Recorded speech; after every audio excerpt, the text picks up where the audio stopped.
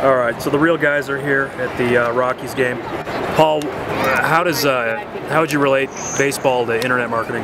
I'd say one of the biggest things is, like if you look at like the statistics of a lot of the hitters, they're usually hitting about 200 to 300, so meaning like 7 out of 10 times they fail and 3 out of 10 times they succeed, and so that's a good indication of a lot of times in internet marketing there's a lot of failures before you actually achieve the final success.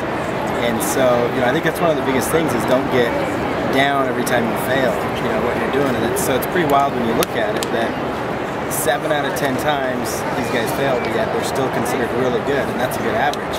So the biggest thing is every time you fail, don't get down on yourself, because a lot of people just give up, they quit, and that's probably a big thing. And then also the other thing is how you have teammates working together, and so it's important to either have somebody in your corner, whether it's a coach, a mentor, or better yet, even a business partner that you can relate to. And so those are probably two of the biggest things that I can pull away from baseball. So. Absolutely. All right, real guys.